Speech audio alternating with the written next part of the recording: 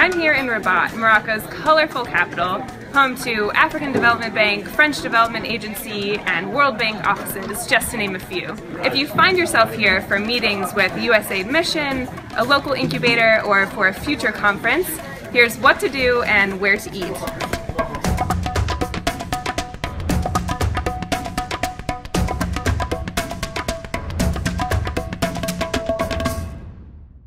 Development culture in Rabat is unavoidable.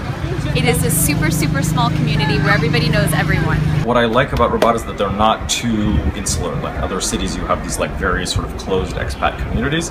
Here, folks are pretty chill. It's easier to sort of integrate into the local culture and the local vibe. For me, for a long day of meetings, running around the city, I definitely would recommend going the Moroccan way and getting a shabi breakfast, which is just a traditional Moroccan breakfast with all the fixings. So you got your tea or your coffee, different homemade breads right off the griddle, maybe an omelette. The place to get it is called Sahbi. It's in Agdal on Avenue de France, and it's perfectly located between a lot of areas in the city where your meetings probably will be, and it's also right on the tramway line, so it's hard to miss. It's a very walkable city. A lot of the stuff that you would want to visit, you can walk from place to place if you've got a little bit of time. Otherwise, the tram is fantastic. It's clean, it's efficient, it's new and shiny. For places that aren't covered by public transportation, the taxis are cheap, safe, and plentiful. You can have like a very informal and cozy meetings here in the Casbah, the More Cafe, where you can have tea over the meeting, or you can go to Carillon Cafe nearby the Museum of Modern Art, or the third place is where you can enjoy fresh crepes, which is called Post Gourmet. It's very quiet, they have Wi-Fi, so you can enjoy your meetings there in a calm place.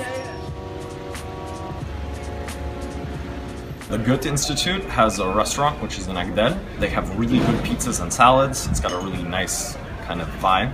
Whether you're here on mission or you're here, in post, chances are you've heard about it, you love it, and you go there at least once a week. One of my personal favorites is a place called Deliciosa, which is in Agdal. What I like about these places, you sort of run into everyone. So you've got lots of development folks, embassy folks, and just sort of random people who are grabbing breakfast on their way to work. There are a few spots that you can make sure not to miss. Get to the Casbah of Budaya, a very historical place. Go to the Hassan Tower with the mausoleum, and also enjoy a boat tour within the Burgag River.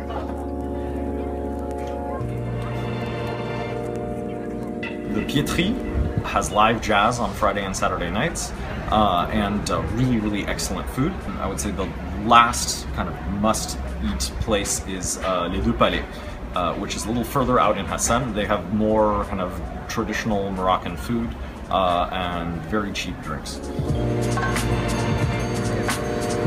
Let's say it's the end of the day, you're thirsty, you can go to the city center and you can go to the rooftop of Hotel Terminus. It has a beautiful view. You can see the palace, you can see the mosque. It's really lovely.